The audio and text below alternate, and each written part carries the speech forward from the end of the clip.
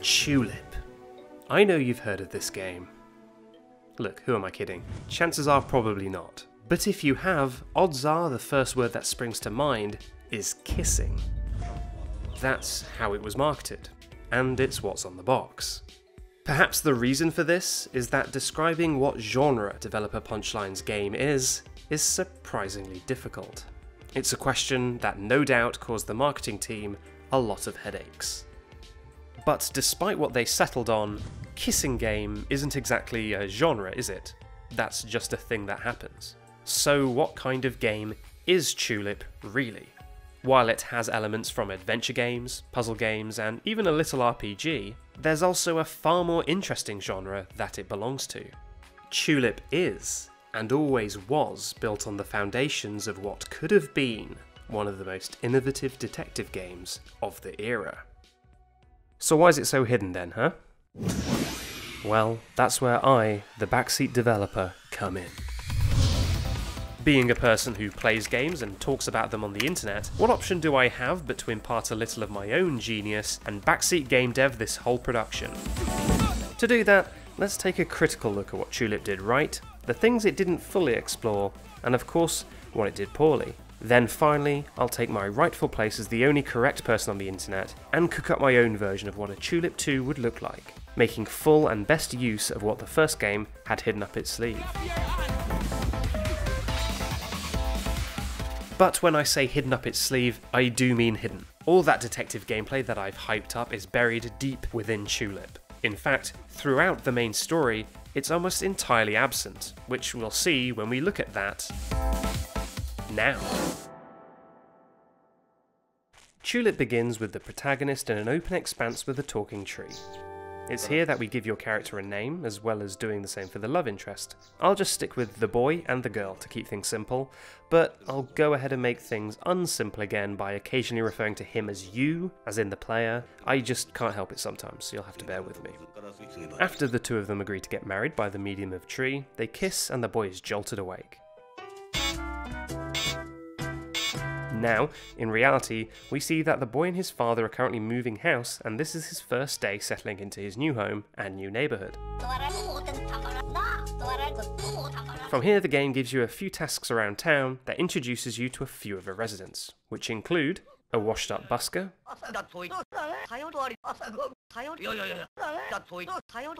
the owner of a local second-hand shop,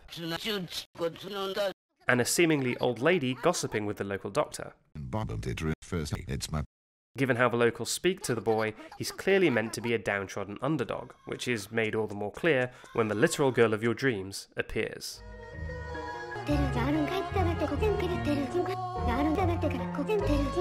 During all this, she mentions that in Long Life Town you use the triangle button to kiss people, and at this point the game won't progress unless you try and give her a kiss with that button.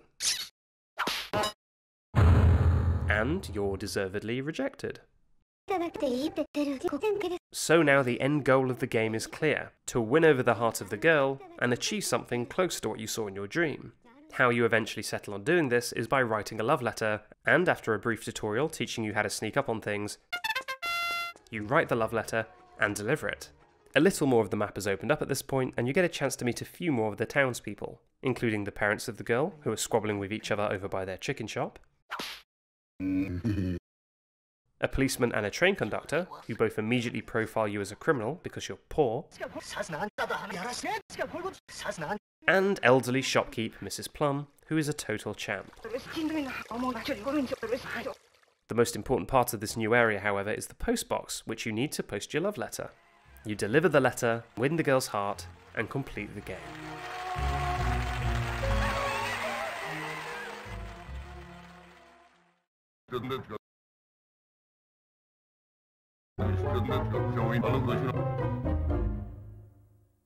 But actually no. A trip into a manhole reveals that this voice belongs to Michio Suzuki, a local teacher and underground resident who's taken it upon himself to help us write a much better love letter. He informs us that our little baby heart is far too weak to write a good love letter. If you want to be a man with a big strong heart, we must gain experience by smooching as many dang lips as we can.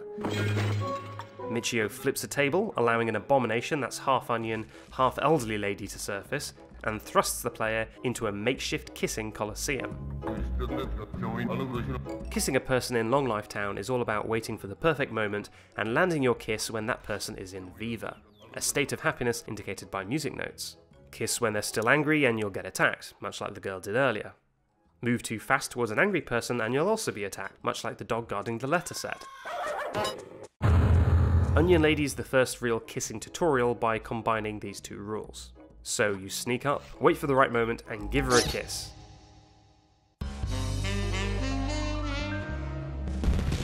This draws your first love lesson with Michio, as well as the tutorial, to an end. With the first kiss under your belt, you return back to your freshly unpacked home and hit the hay.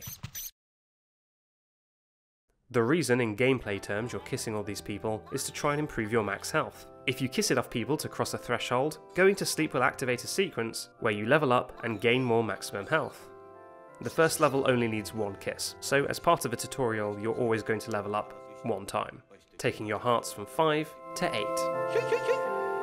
I think the tutorial succeeds in a few minor ways and fails in one critical way, which compounds throughout the entire rest of the game, and is somewhat related to what we said earlier. Let's start with the positives. Teaching both halves of the kissing gameplay separately before teaching them together with Onion Lady is a great way to gently lead new players towards the steps of how to operate this pretty unfamiliar system in a low pressure environment. On the negatives, however, what else has the tutorial spent any time teaching? The answer is not much. Here lies the biggest problem of Chulip, a crisis of identity. While undoubtedly the story revolves around kissing people, the actual act of kissing someone is not required too often. And when it is required as part of the main quest, it actually happens automatically, without any interaction. It's basically a cutscene. This is true of all the plot-relevant kisses.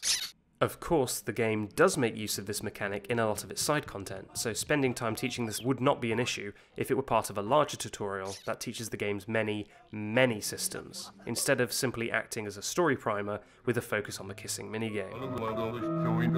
A common complaint of the game is that the puzzles and kissing solutions are too obscure, even to an unfair degree, but I think for the vast majority of the game, people only really had trouble with these because they weren't told to expect any of it. But that's something we're going to come back to later in much more detail. Back to the story now, and as soon as you wake up, it's revealed that your family are now officially accused of causing the boulder incident on the train tracks. For some reason, you're not immediately arrested, so your current objective is to sort out this whole mess before you are. Now you're in the game proper, and the game immediately drops several mechanics on you without telling you what they are or how they work. They are time management and the daily routine, and underground residence. Let's tackle time management first, as that's the most crucial to how the game works. Unlike the tutorial, which had time frozen at sunset, the rest of the game runs in a daily cycle, with people and events occurring across the whole game world on a predetermined routine. For example, at 1 PM, Michelle will always harass Batayan as he busks in the town square. The second new mechanic are these holes that have appeared all over town.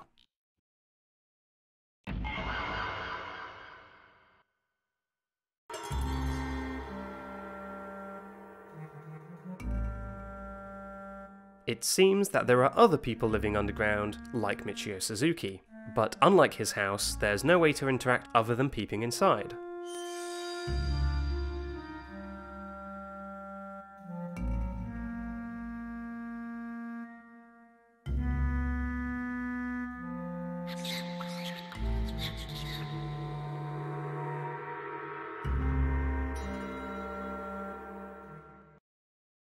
These residents are very short, puzzle-like encounters, much like Onion Lady in the tutorial, who only appear surface-side very briefly every day. They give a short hint message if you peek in their holes when they're home, which is intended to be used to deduce some specific action that the player needs to do to score the kiss. For example, Tin Signboard wants you to look at him, so you do that. However, while this is true in some, many are essentially copy-pastes of Onion Lady, mechanically speaking, and require no thought other than waiting for the correct moment for Viva, making the vast majority of underground residents incredibly basic. And for these ones, you can ignore the fact I called them puzzles at all earlier. There are 50 individuals who can be kissed in the whole game of Chulip, and underground residents make up more than half of that number. Taking into account those who are kissed in cutscenes unavoidably as part of the main game story, without any kissing input, and Onion Lady in the tutorial, the game only actually has 13 residents who require the player to engage in any complicated problem solving or gameplay input. That's a problem. So let's add that into our list of ways we can improve Chulip 2. Increase the amount of engaging content. See? So easy. I don't know why they didn't just think of that. After exploring the town a bit, the player will no doubt try to activate this broken crosswalk near your home. If this does happen, during the next love lesson with Michio Suzuki, he'll fix the broken button, giving you the ability to cross the road and view a mission-critical cutscene. Throughout the game up until this point, you'll have encountered a talking and very angry telephone pole. And here you discover the cause of his anger. He's a teacher called Dan Yamada, and Michio hasn't been paying him for his work at the school. Dan storms off, and as you keep exploring the town, you'll bump into him ranting and raving in various spots on the map, concluding in what appears to be an attempt to end it all on the town's railway tracks. The explosive encounter results in the boulder being cleared off the track, solving one of our problems, but nothing is simple, and before running off for a nearby temple, Dan steals Michio's love letter set as severance pay, and is then promptly mugged by 3 other teachers. They now split the love letter set into 3 parts: the love paper, the love ink, and the love pen. To complete the game, the player now has to retrieve all 3 pieces of the love letter set and create the love letter set once again to smooch that girl. Worldly Desire Temple is a map with a large graveyard to the southwest, a temple raised on a hill to the northeast, and a small shrine in a cave to the east. The teacher who made himself home here lives inside a gravestone and will only give the boy the love ink if the boy does something about the current head monk's annoying sounding gong. Yeah, that's pretty annoying. After paying a small fee, donation to the temple, the monk tells you about a long hidden, much better gong that once belonged to his father. To track it down, you'll be doing a lot of running backwards and forwards between the temple and Long Life Town. You'll need to buy a magnifying glass from Mr. Cheapot's second-hand shop, as well as buy some incense from the monk himself. Using the magnifying glass to read the tattoos on the monk's body, you'll be given a list of gravestones in a numbered order. Using the incense on these gravestones in that order will cause lightning to strike and reveal the better gong.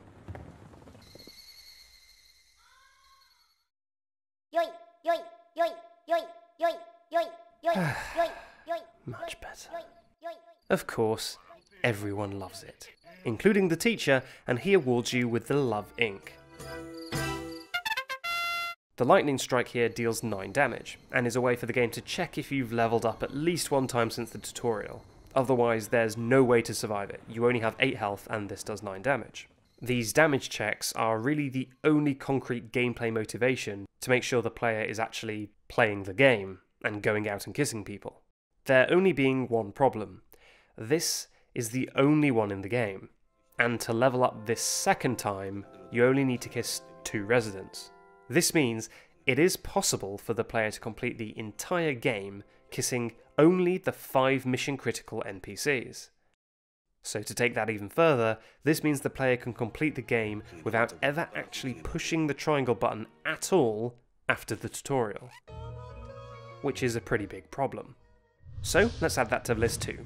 Find a way to make the player engage with kissing residents throughout the game.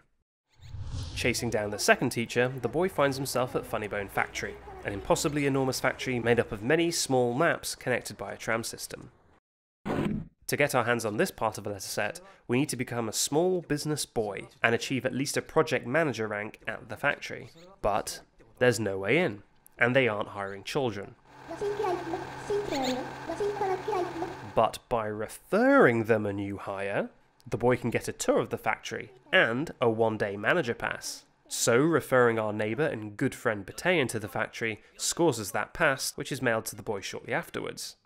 The 1-day manager pass doesn't count as being a project manager, but it does let us get into the factory and scope it out a little bit.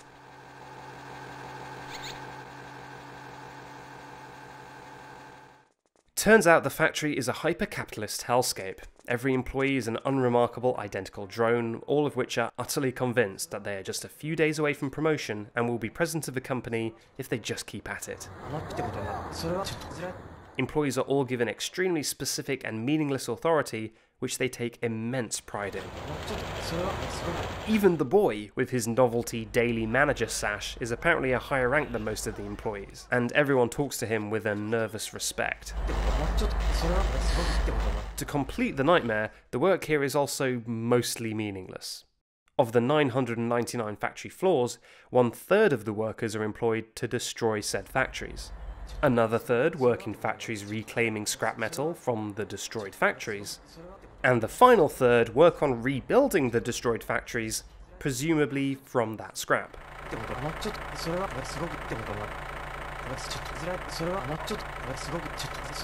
During your questioning of the employees, you slowly begin to realise a few things. First, that the role of president is currently vacant, which we should keep an eye on, and that something extremely valuable is being held in a vault on one of the factory floors.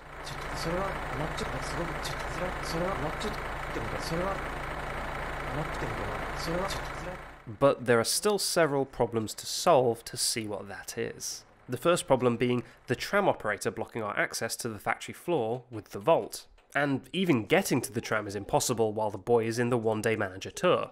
To get to the vault at all, the boy needs to break out of a tour routine and explore the factory at his own pace. After more questioning, you'll eventually find a factory floor with a lazy security guard, which lets you find a hiding spot and stay in the factory after closing. But it's still not that easy. The safe can't be cracked, and there's no way to know the combination. Well, this is also solved by questioning the factory workers, as one of them will ask you to deliver a letter to one of his friends, who just so happens to be the former vault manager. Delivering that letter will net you another cutscene kiss, as well as the secret to the vault.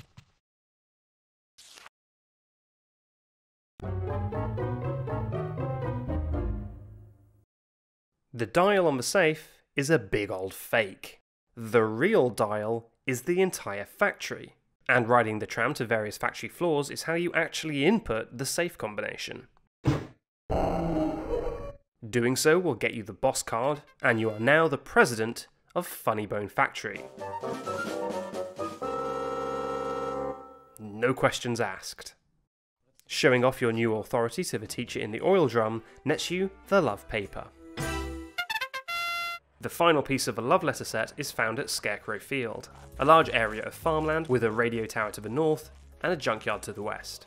The teacher here wants you to convincingly say you believe in aliens, and just saying you believe doesn't work. She can see through your lies. It's very lucky for the boy then that aliens do exist.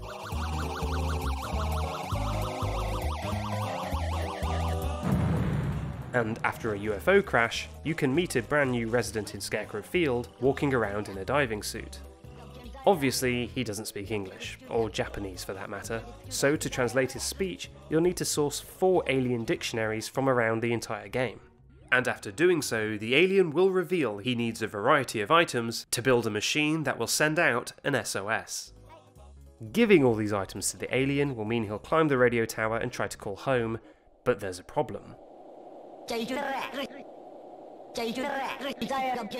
The machine isn't working, so you present a can of cola to it, and you're back on track. After inserting the cola, the machine is working again, and now we're presented with a screen to input the code. Wait, the code? Do we have a code? No, we do not. It turns out there was another item we needed, this time without direction. That being the star seeds, which are found in this part of this field on Scarecrow Field, and all you need to do with them are plant them in this part of this different field. Don't plant them on the other part of the field or it won't work, and you will be rewarded with an extremely quick look at the solution.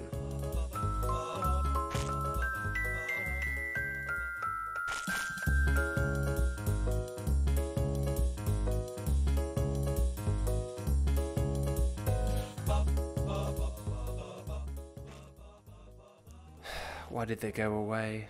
So, get more starseeds, plant them again, and then note down their placement so you can go back to the machine and input the code.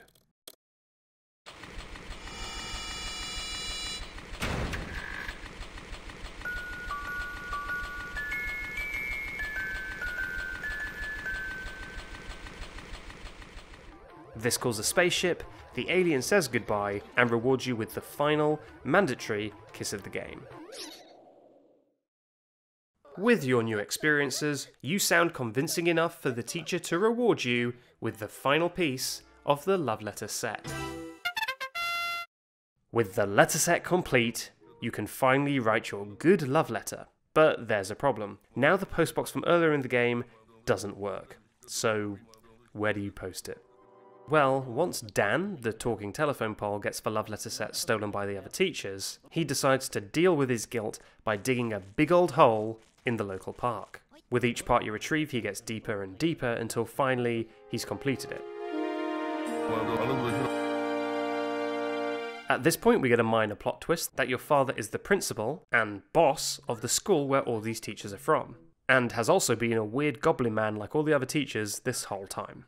It would seem like a lot of what's been going on, the letter set incident as a whole, the tasks you were given by various teachers, were all part of your father's plan to strengthen your heart and help you grow up. Maybe the policeman blaming our family for the boulder incident wasn't so wrong after all. The final part of their plan, apparently, requires you to cast yourself into this bottomless hole, so, we're at this point, why even argue?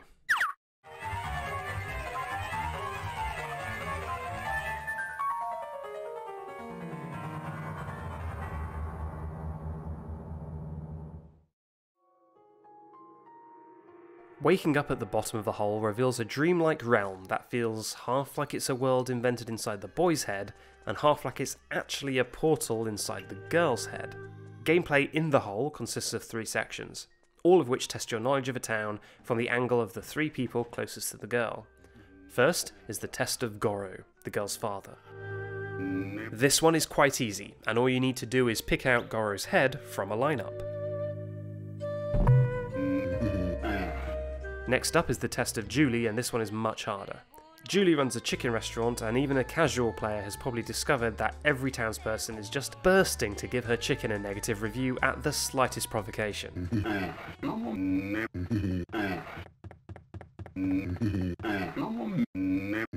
Well, now she has to pay for her cooking crimes as a court of chickens holds her on trial. To defend her innocence, you need to call witnesses who actually like her chicken. And I hope you, the player, have been paying attention, or it's the death sentence for both of you. You're given all of the above ground residents to choose from except the girl, but only 2 of the residents apparently don't immediately projectile vomit as soon as Julie's chicken touches their lips. Those being Mrs. Plum and Michelle, which you can find out by showing them Julie's photo. But we'll go more into that sort of thing later. Everyone else will hilariously lay into Julie and demand she be killed as repayment for her subpar chicken. With those trials completed, it's time for the most difficult test of all, and you're forced to confront the person who knows the girl better than anyone.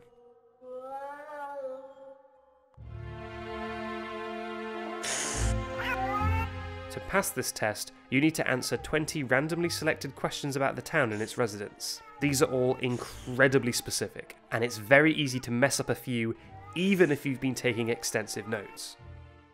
What do you mean the average player wasn't taking extensive notes in this kissing game? Not only that, but without engaging in the side content at all, even the most perceptive player will only be able to answer 7 of these questions correctly, without having to resort to guessing and tanking the damage the cat deals out for wrong answers. If you do know what you're in for though, this is a tense and fun battle of attrition with the cat to see if he will run out of questions first, or you will run out of health. Prove your Chulip chops and complete the cat quiz, and you've beaten the game.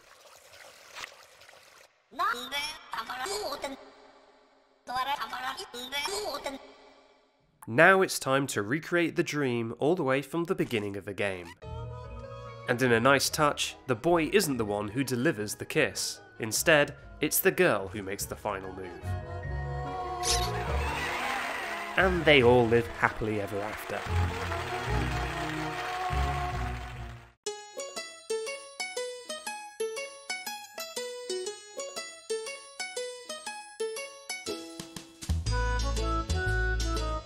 So that's the main story, but before we get into making our own game, there's plenty more content to dig through. Although it's never formally told to the player, Chulip has a wealth of side content that is not only some of the more interesting stuff from a storytelling perspective, but also in terms of gameplay. And it's in this side content that Chulip flirts with some of the concepts and mechanics that we will nurture into a full-blown, free-form detective game for the sequel.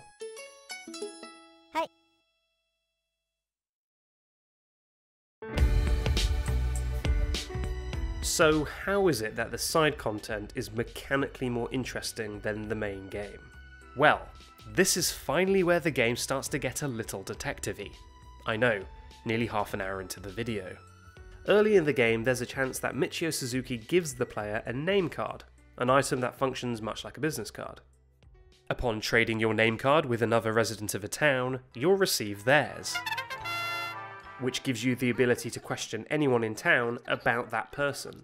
And there's a lot of information to gather, whether it's their personal history, some general gossip about them, or even some plot-critical information. The main quest ignores their existence for the most part, but the less structured side quests make plenty of use of them. And it's in this less structured, more free-form information gathering gameplay that I think Chulip, perhaps accidentally, hit a home run. It's sections like Mr. Cheapot's quests that really show how interesting completing these quests can be. Mr. Cheapot owns a local second-hand shop and most, if not all, of the poor side of town that the boy lives in. While he may own all this stuff, he still isn't happy, because he's lost one of his most important treasures. Somehow a crane has managed to scoop up Mr. Cheapot's golden raccoon, which is more of a tanuki, and fled the scene. All Mr. Cheapot has to set you on your way is a crane feather and some low expectations. These side quests simulate in a very compelling way the feeling of being a detective, or private eye, as you take to the streets armed only with a few clues, in this case the crane's feather, and, if you're prepared, Mr. Cheapot's name card, and a whole town of people to question about them. This is probably one of the first side quests you'll encounter, so the game goes quite easy on you. It's only possible to begin this quest when Mr. Cheapot closes up his shop at night, and the game uses this fact to set you up for success, as your next clue is right around the corner at the exact same time of day. During the night, the girl goes stargazing, and if you approach her for new clues, you'll be invited to join her, and upon doing so, you'll see the crane in the telescope. Combined with some comments from the girl, this confirms that the crane is in Long Life Town and narrows down your search area immediately. Asking another nearby resident, Julie at the chicken shop, will net you even more interesting information. That her husband Goro had a run-in with the crane a few days prior, which she suspects is because of his laziness. Somehow. Talking to a hungover Goro, he alludes that this crane run-in was somehow linked to an event at Leo's tea party, but won't go into any more detail. This is further backed up by Bataean, who describes the crane as flying over to the same side of town as the bathhouse. Sounds like Leo has a few questions to answer for harbouring a criminal of the crane variety. And, yes, presenting him with a feather, he confirms that it does live on his roof. Which is all well and good, but how do we get up there? It seems we need some more information about Leo and his building. How are we going to get that? Well, by getting his name card. This opens up a whole new avenue of questioning that will itself inevitably open up even more avenues of questioning for the future, for both this quest and others. But progress isn't the only reward these side quests offer. There's heaps of character building, trivia and lore about the game's world that you stumble into by sticking your nose into other people's business and collecting all the gossip you can find. Showing Mr. Cheapot's card to the townspeople we've already mentioned in these few paragraphs reveals he does indeed own the empty lot the girl is hiding out in, but lets her stay there for free. He also has a history with both of her parents, being the chief of Julie's fan club, which in turn reveals that she was once a singer.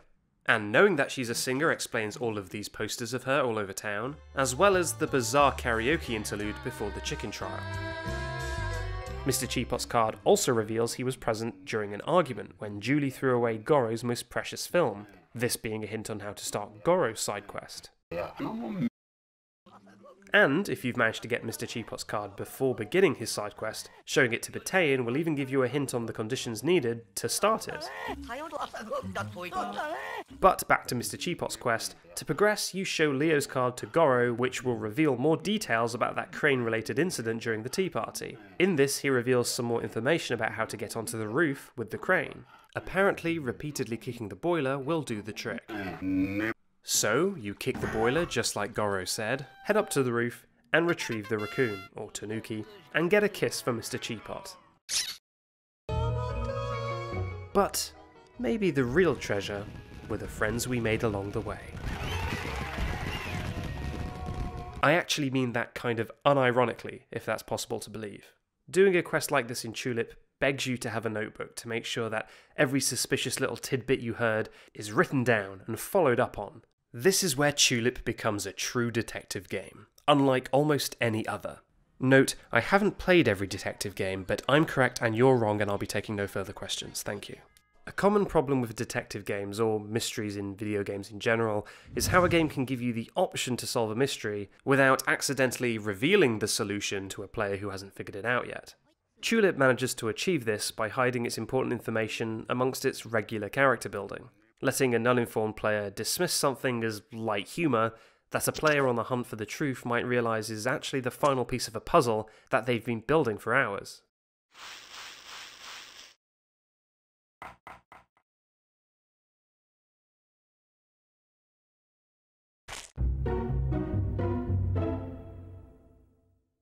But what does this change about your relationship with Mr. Cheapot? Well, nothing, it turns out. You can now kiss him wherever you want with no punishment. He will say a nice thing to you when you do so, but in terms of gameplay, he still charges you full price for everything, and nothing more comes out of it. Kissing Leo allows you to access his tea parties, something that is used to complete another side quest later, and kissing the conductor allows you to buy a mostly useless and extortionately expensive unlimited train ticket. But these are the exception. Since you can complete the game without engaging in any of the side content, in our sequel we're going to make sure that the player gets guaranteed benefits for kissing every resident. But I did say that these sections aren't just better in their gameplay, but also in their storytelling.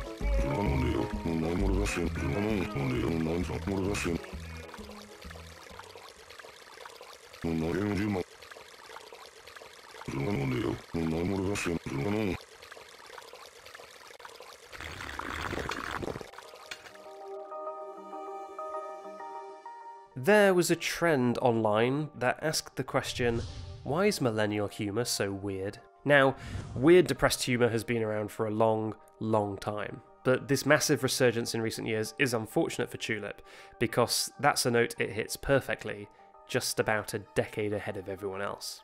Chulip is chock-a-block with quotes that if the game was released today would be gaining massive traction on Twitter as extremely relatable content.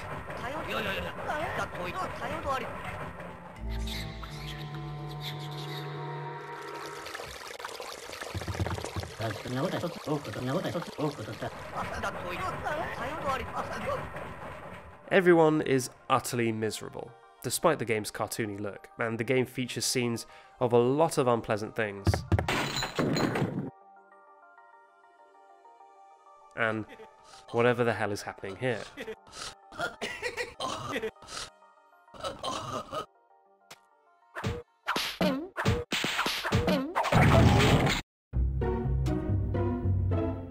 Now, surely surprising at the time, but shouldn't really be surprising in hindsight, given that director Yoshiro Kimura's next game would be Rule of Rose, a game banned briefly in the UK for its extreme content. Unlike that game, however, and why I think Chulip works a lot better, is that the depressed, miserable exterior serves as a wrapper for a much more uplifting and positive message. As the player, you are capable of transforming all these people's lives. Let's start with one of my favourites, Batean. Batean is a deadbeat who lives in a trailer in the same poor part of town as you. He's unemployed and resorts to busking to make a living, but is rejected at every turn and can't seem to catch a break. He repeats several times that what he wants is to get a job and be rich. When you get Batean the factory job as part of the main quest, he is ecstatic. But doesn't reward you with a kiss like you might expect. Why?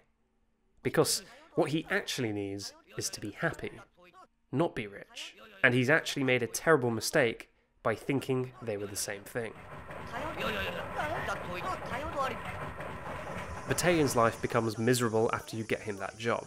If you follow him on his routine, you'll see his long commute means he spends all day either working or travelling to work, and only gets 4 hours of sleep before doing it all again. He's become so beaten down at this point that he resigns himself to working this way for his whole life, knowing he's unhappy.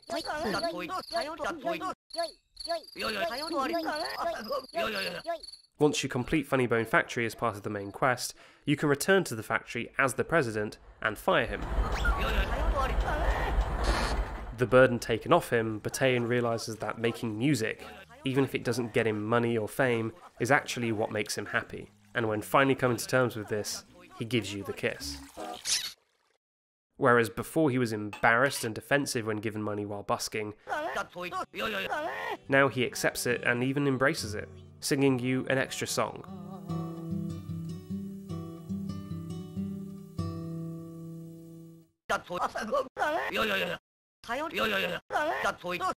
Bataeon's is a story that I think we can all relate to some extent, and it's not a fluke.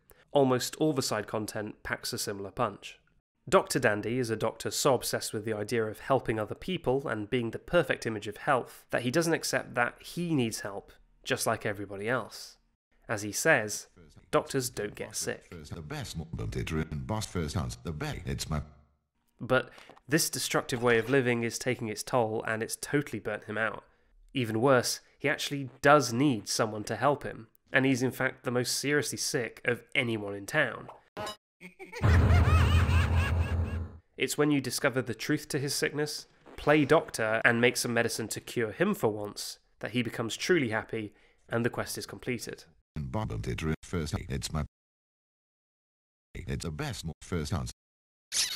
It's stories like both of these and many, many more, which is why Chulip is able to contain a lot of darkness without being totally lost within it. The game balances its bleak, depressed, melancholy tone with a splash of optimism.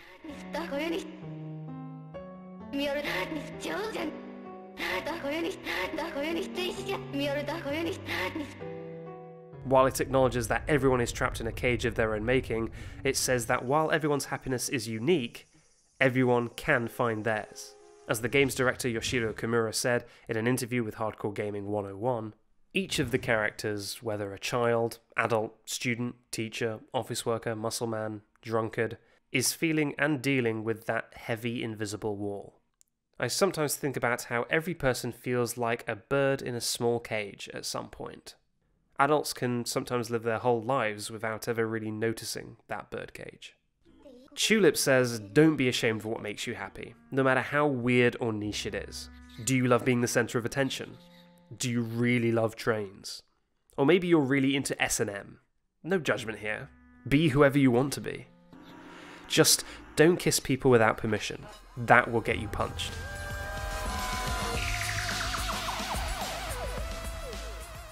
As I've said before, Chulip is a game with a slight identity crisis. Some of the best parts of the game are completely unadvertised.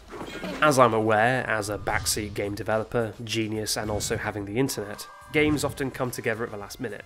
Combined with the sheer amount of cut content described in the official guide, I'm putting all my money on the system being accidentally good, and that the game was planned to just be a regular adventure game whose side content accidentally became the most interesting part of the game.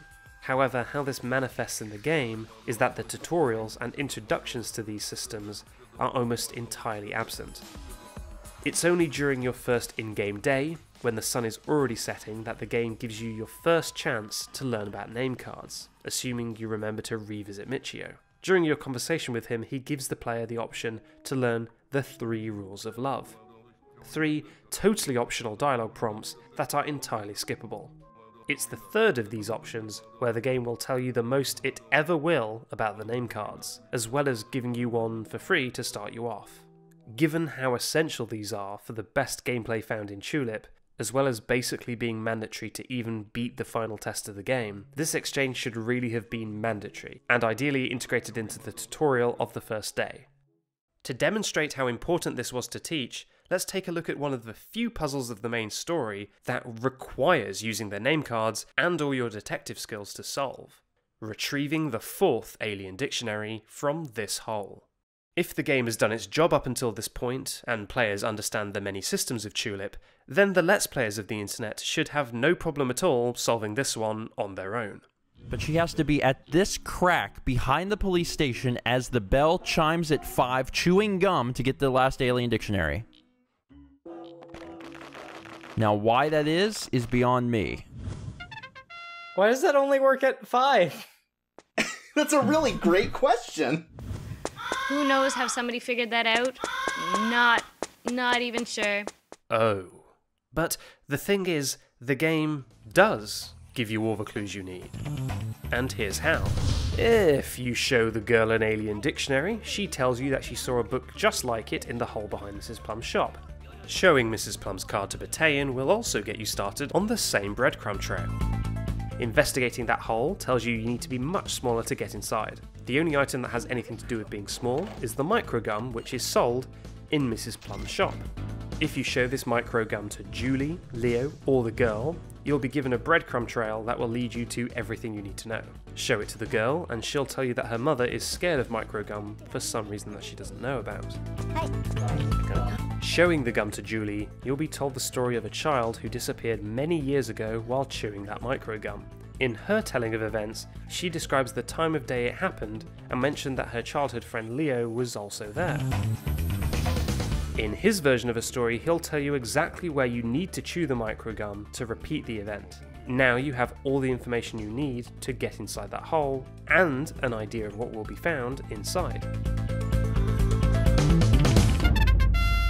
But in some ways, isn't that worse? The game has this fantastic information gathering mechanic that gives you all the answers you could hope for, and... This game is pure madness. Pure madness. How on earth would you know that you had to be there as the clock struck 5 in order to become micro? Even the most passionate players have no idea it exists. So that's for sure going right on our list, emphasising the importance of name cards early on. And that's a pretty beefy looking list now. Looking back on the content of the game as a whole, I think it's safe to say that the side content, with the above ground residents like Battalion and the rest, is the strongest part of the game, and the underground residents are the clear shoo-in for the worst content of the game. The main quest is far less consistent with its quality, which makes it quite difficult to rank, but one consistent thing about it is that it rarely ever utilises the game's more unique and interesting systems. To give Scarecrow Field a little bit of a closer look, this is where the main story most desperately tries to hide its routine progression by layering on so much obtuseness, that it becomes completely incomprehensible.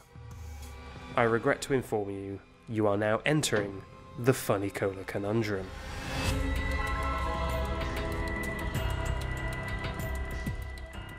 I have completed Chulip 100%, got all the secret items, shown as many things to as many residents as I can. I've bought the official strategy guide, only available in Japan, and translated it into English, so I feel confident in saying there is nothing in the game at all that tells you to use a can of funny cola to fix the alien's machine. That being said, there are tantalising little morsels that keep me thinking, no, there's got to be one more line of dialogue I'm missing. The first person to solve this has to have known somehow. So I watch a few more Let's Plays, only to find out they're getting their information from online guides. Looks like it's time to check those guides, but no, they do not explain why you need to do what you need to do. So that's a dead end. Maybe then you're just supposed to figure it out from context. The solution is so obvious, there's no need to explain. But for that to happen, you need to be able to assume as a player that the can be put into the tube next to the computer. Also, that the can will now travel across the map to the building by the river, and that it will grow 10 times in size.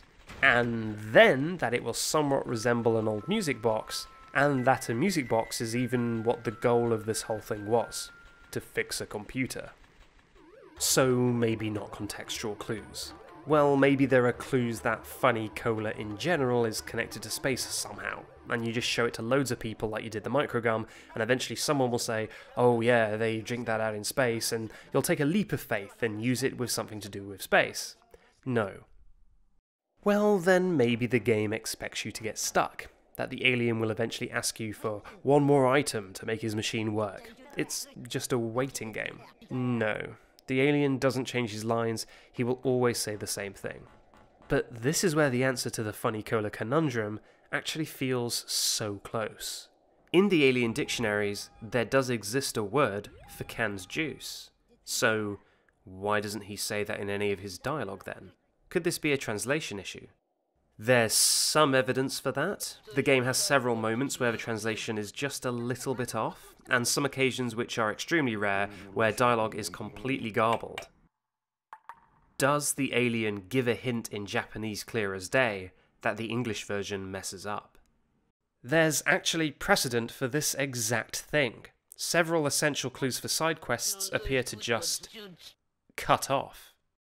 There's even a case of this for the microgum quest that we've just finished complimenting, if you show Mrs. Plum's card to the girl.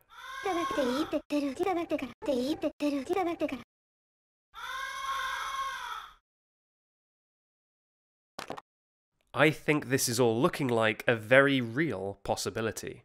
So let's leave English behind for a moment and let's turn to some Japanese resources, starting with the relevant pages from the official strategy guide and looking for any hint of cola. The page that describes how to kiss the alien? No mention. So what about the page that describes Scarecrow Field in general? No mention. As far as the guide is concerned, the cola is either not part of the solution at all, or it's so obvious that it doesn't even need to be explained. So, enough reading. Let's go straight to the source. So, I got in contact with the game's director and asked him, how is the player supposed to know how to use the can? This was his response. Soda can is Henno Coke in Japanese text, maybe? In this case, it will connect to the face of Henno Henno Factory. So I took this message and I tried a new approach, a hunt for clues at Funny Bone Factory. And he's right, the name of the cola is indeed Henno Cola, but what could he mean by the face of the factory? If you think it could mean the front of the factory, or even any of the walls, that's not the answer. So maybe it's not the face of the factory, but maybe it's the face of the workers. This repeated face for all the factory workers is called Henno Henno Meheji, and is actually a well-known doodle that school kids will make using Japanese characters. Think of it like the Japanese cool S. It's also used for generic faces like scarecrows.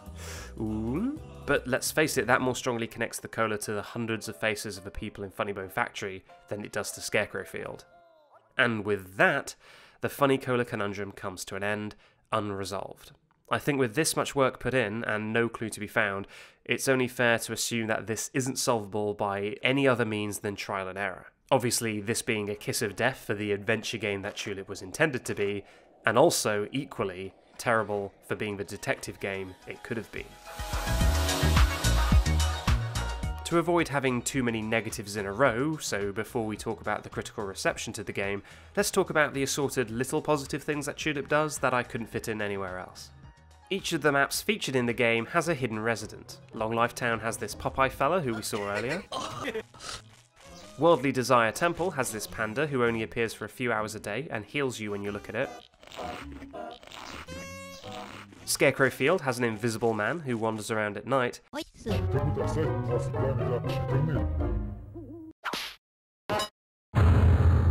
And Funny Bone Factory has this.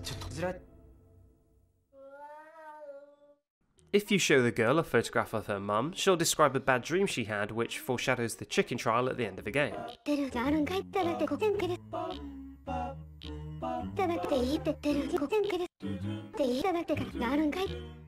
On the subject of name cards, Zombie Mika, a time-frozen soul of a long-dead teen who was childhood friends with Julie and Leo, has such bad eyesight that she can't read name cards. However, if you show her Julie's picture, she will comment on it being a picture of Julie's mother, being unaware that Julie has since grown up. Tragic as hell, but is a lovely detail. Also on the subject of Mika, the temple's stained glass window features her likeness, as well as another slightly supernatural being who can also be kissed on this map.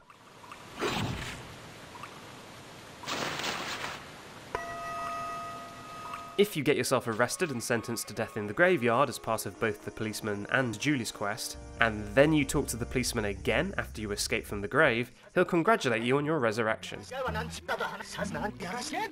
In the same quest, you're required to break into the chicken shop and steal Julie's special hairpin. Showing her this item after the quest is complete also gives you a unique reaction.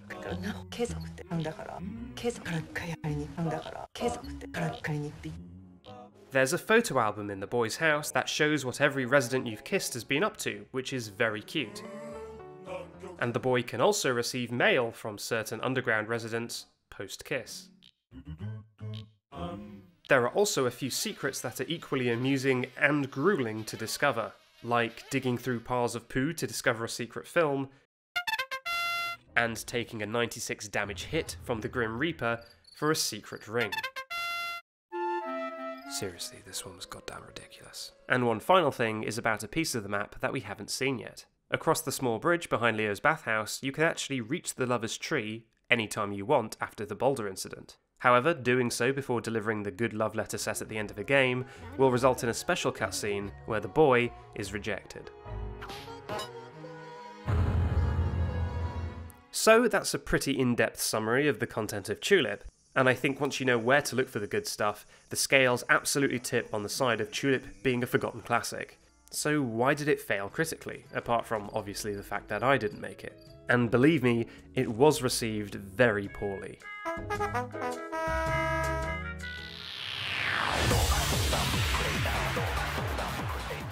I do think Chulip has some flaws, especially in its later puzzle design, but if I'm betting money, I wouldn't say it's the funny cola conundrum that was the deal breaker for someone over at, say, 1UP. I think the game's focus on the kissing element and aversion to explaining its other elements at all created an assumption for a lot of players and critics that ate away at their enjoyment the entire time they were playing. That assumption being that every gameplay mechanic that isn't directly kissing focused is just some sort of obstacle or nuisance that's stopping them from getting to the kiss, the punchline. Chulip as a whole is tedious and frustrating. You may enjoy a brief rush of adrenaline when you finally kiss someone, but it's only because getting there was so painful. Chulip has many elements that are creative and well implemented, such as the daily cycle, which has recently become a subgenre all of its own, clockwork games. These include games like Hitman and Hitman 2. It's an extremely compelling way to build a sense of character and place, but this game wasn't sold on the clockwork town. There is a clock in the upper corner keeping track of the passage of in-game time. Certain tasks can only be completed at specific times of day, which is hardly intuitive. Since the boy is very fragile, and you can only save your game and lock in progress in toilets or beds, players really need to plan out their days. It's tough, but that's not a bad thing. It's really an effective way of adding tension to progression and encouraging a little risk-reward forethought. But it wasn't sold on being hard, was it? Your character is also rather fragile, especially at the start of the game. It's no fun, especially since you have to travel back to a specific location to save your game. The team over at Punchline created a game that featured a lot of very solid and ahead of their time concepts, but that's not what it was sold as. To make things worse, when the game finally did come out in the West in 2007, people were looking for games to break different kinds of ground. The jump to HD had happened, and people were playing the likes of BioShock, Mass Effect, Uncharted. I suspect when reviewers were forced to take time out of their day to play a game marketed as a novelty adventure game on the dusty old office PlayStation 2, they were already in quite a sour mood. So, when Chulip inevitably required the player to give it a little bit more patience, or maybe spend an hour just gathering some information and taking notes, I can imagine that reviewers weren't best pleased. Chulip is probably one of the most poorly designed games I have ever played. When considering if critics really gave this game a fair shot at the time, I think it's worth noting that twice as many critics actually bothered to review the B-movie video game on the Xbox 360. And the B-movie game scored higher. We're here. We made it. It's time to find the worst possible posture we can and do some backseat game development. So, let's imagine for a second Chulip 2 has been confirmed. Kimura and his team over at Onion Games have been totally killing it with sales of their old RPG Moon on the Switch, and they've got a massive budget, and they decide to spend it on Chulip 2. So how do we make sure it's a 90 on Metacritic and a big old sales success? And how do we deliver on the promise of the investigations and social systems that were built into the first game? Well, we've got a list, so let's start building. First, what are we going to keep the same? Well, I think we'll keep the daily cycle and the map with roaming NPCs. The next thing we'll be keeping, as much as it pains me, is the kissing. Look, I think it would be crazy to try and make a Chulip 2 and it not to be about kissing people to some degree. That's just what it's known for. But where we can start making changes is how the kissing is now more clearly contained to short set pieces at the end of quests. And is not advertised as the main gameplay mechanic. So that's what we're keeping the same, but now let's move on to what we're not only going to keep, but actually emphasise. For Chulip 2, our main gameplay loop will be the result of heavily expanding the name card system and using them to investigate people, places and other leads. So, instead of just being told about them in passing and then expected to buy our own name cards one at a time, now name cards of residents are permanent upgrades that are added into your brand new inventory screen. Yeah, we'll also have to add a pause menu. The first game didn't have one of those. Now, anytime you talk to a townsperson, you will always have the option for them to tell you about, which brings up a subscreen with all the people whose cards you've collected so far. So how exactly are you collecting these name cards then, if you're not just buying your own cards and trading them?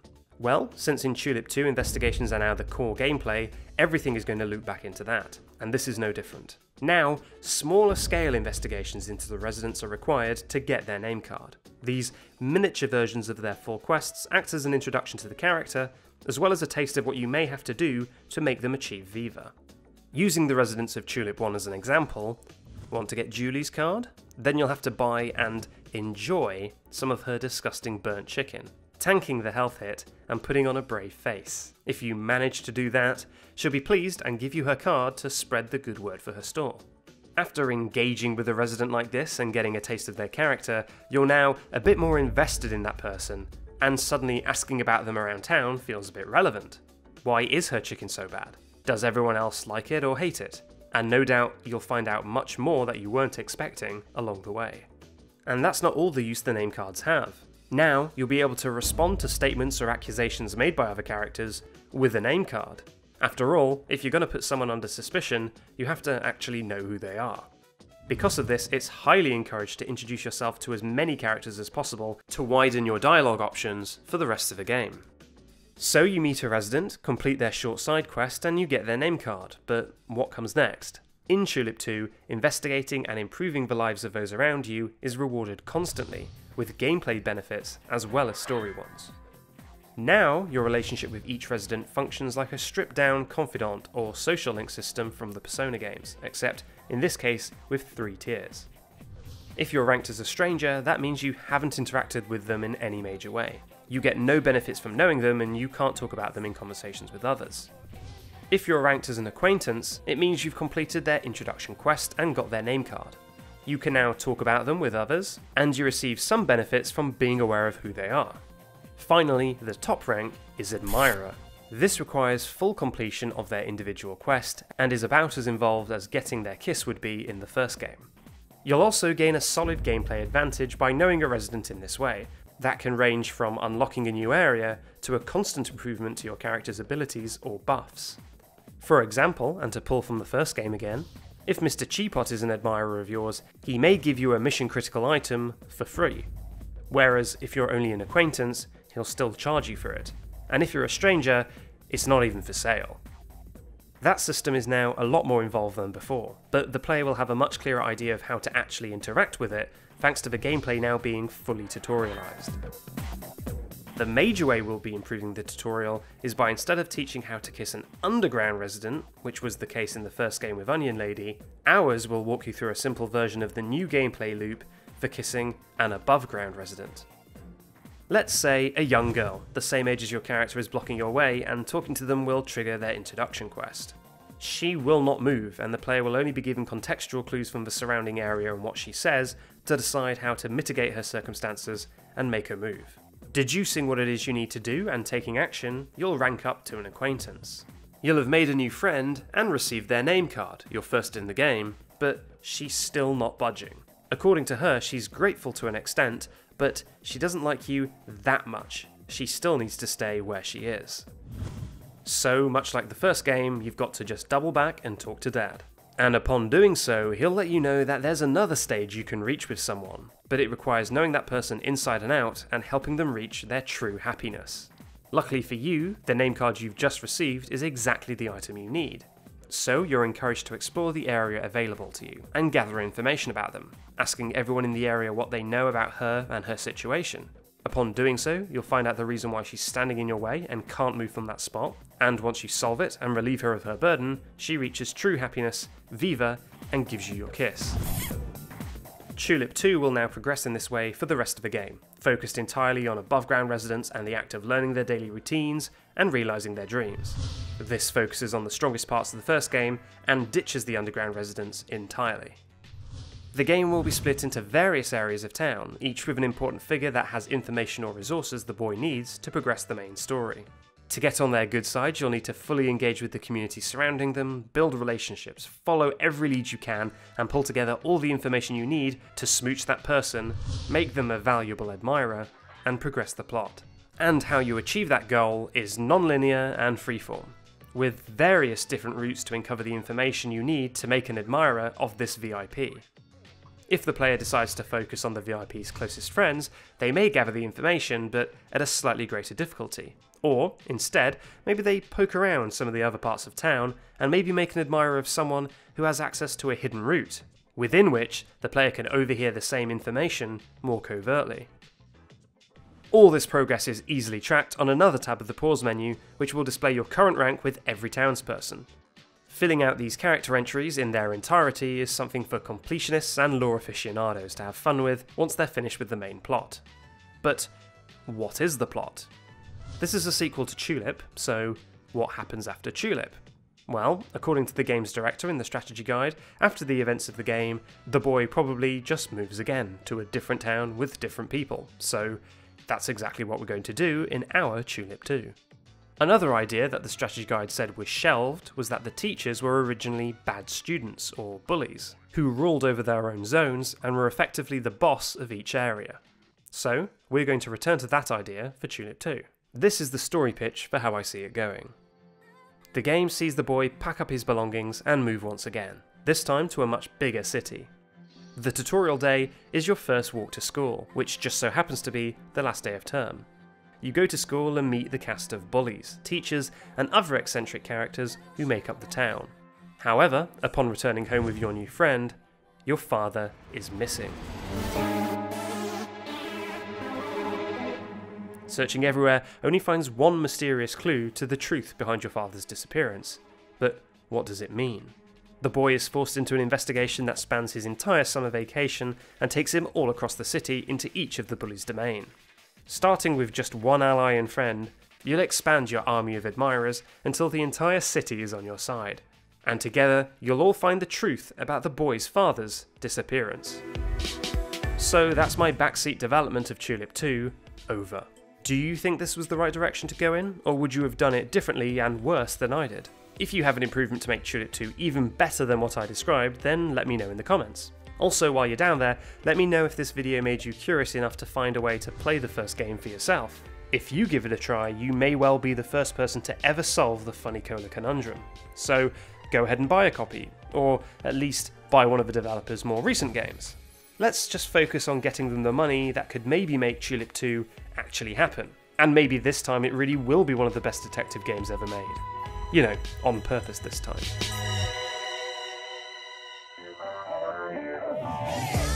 Thanks everybody for joining me on this first episode of Backseat Game Development. Yes, I decided to kick off my channel by talking about Chulip, a game that almost nobody knows about. So if you watched it all the way to the end and you liked it, then give me a subscribe, because very few people have probably made it this far. And follow me over on Twitter at Backseat Game Dev. Thanks once again, and I'll see you next time.